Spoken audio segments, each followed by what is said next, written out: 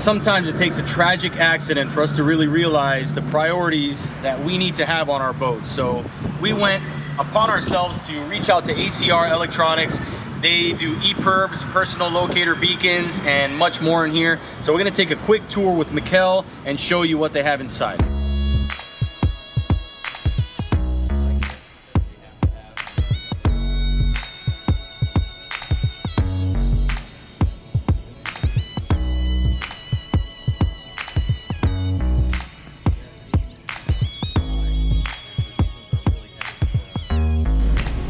So we made our way inside, we met with Michael, and he kind of gave us a rundown of what they do and how they work.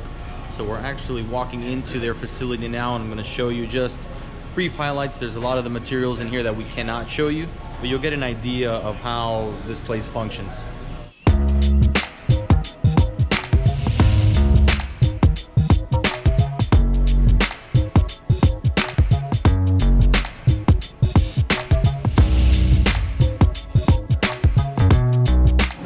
So we're here with Mikkel. We have Brian with us as well.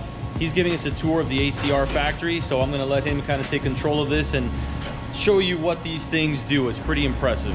We manufacture all of our beacons here in Fort Lauderdale, so really where it starts is at the SMT level. You know, we don't outsource our circuit boards, we populate them. That way we've got full process control of from the board to the final assembly of the beacons right here, and you know, that's how we know we're building a quality product. Because, of course. You know, they're used to save lives, so there can't be, you know, any defect ratio is unacceptable. So, you know, here we are building this for the first circuit board. They start with the laser etching on the board of the born on date, and then they'll come and get the solder paste added on. That way we can then populate those boards with each of the critical components, which are, you know, specified by engineer, and it has to be that exact component to make sure that, you know, they stay in frequency and also meet the certifications that are required. The boards, essentially, we have 4 of these feeders with all the reels of all the different components depending on which beacon you're making. But I believe we can populate close to 80,000 components an hour.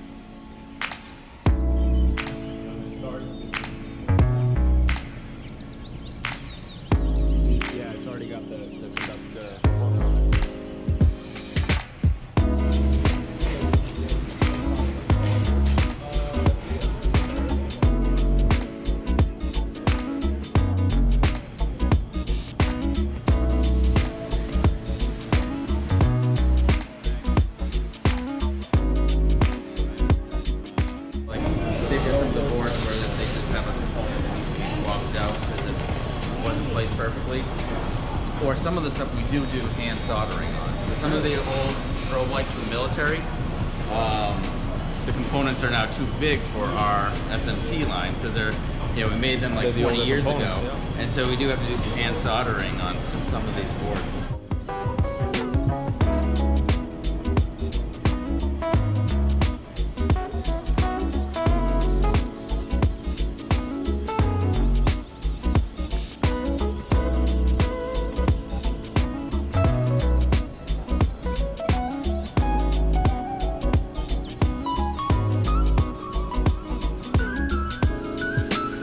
Before the board actually gets to, the case that it's going to live in with the battery, it's essentially gone through a 45 satellite bursts, and so we can literally get a test report of exactly how well it performs, how well it's in frequency.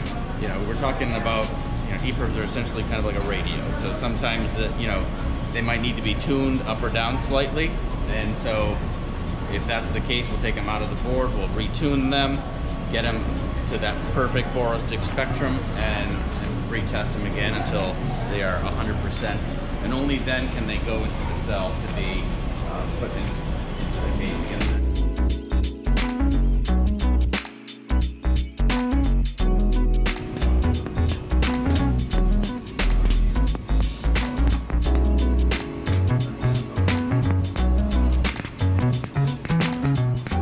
What you actually just saw there was them sealing their components. It's a step not many of these companies take. So if the casing surrounding the EPIRB was to break, the components inside, which is actually the important part, is still protected from the water.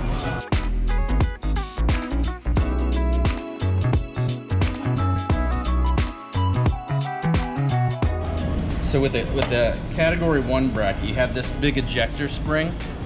It's held in here by this hydrostatic release.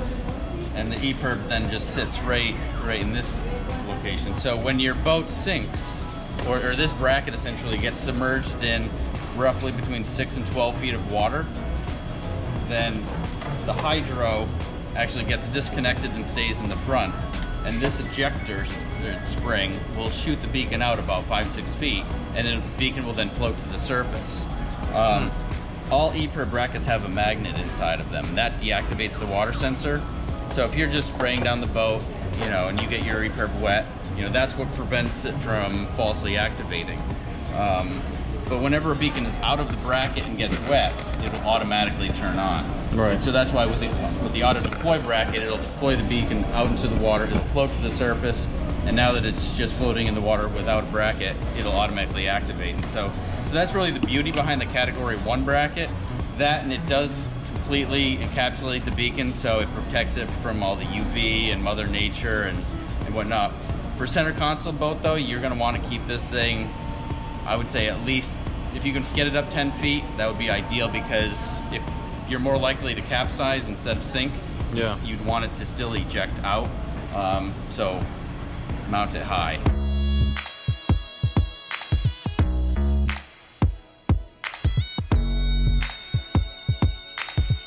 We wanted to have Mikel answer the question we know you guys are going to have. What is the main difference between a PLB and the EPIRB options they have here at ACR?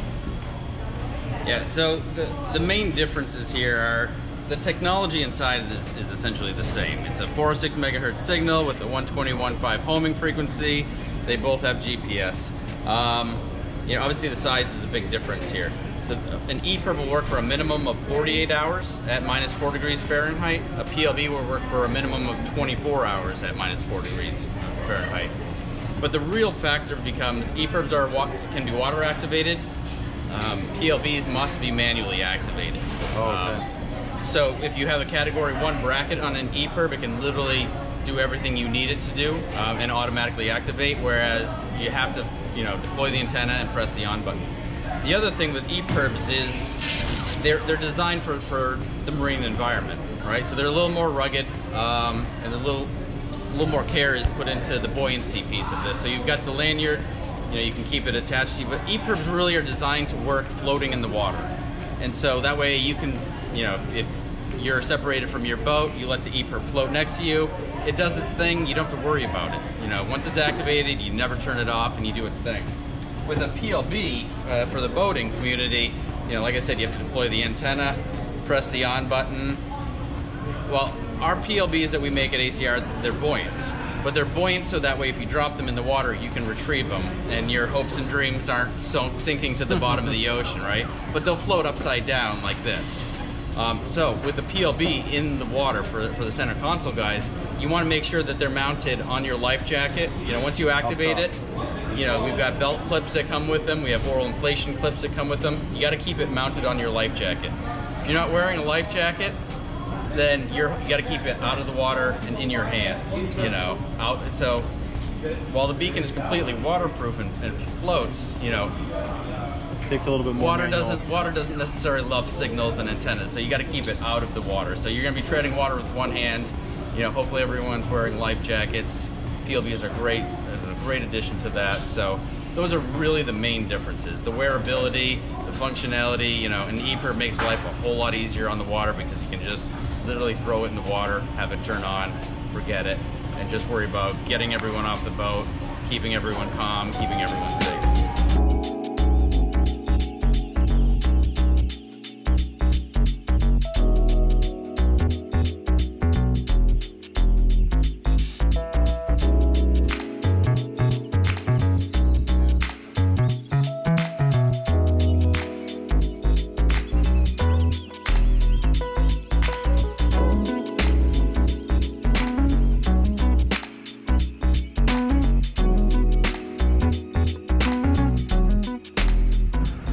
you enjoyed that tour of the ACR Electronics facility. We actually walked out with a few goodies ourselves. So a Rescue Link PLB, which is portable. You can take it with you anywhere in the world if you like, as long as it's registered here. And we have an OLIS tag, which is made for children, kind of a man overboard, pets as well.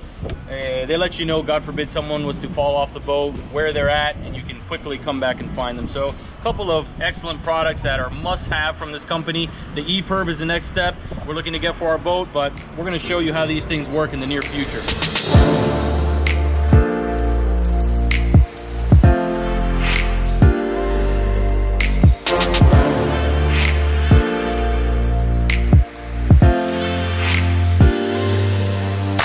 Thank you guys for watching our informational series. If you'd like to check out our last video, click right up here. And if you like what you see and you want to see more at Center Consoles Only, please subscribe right here.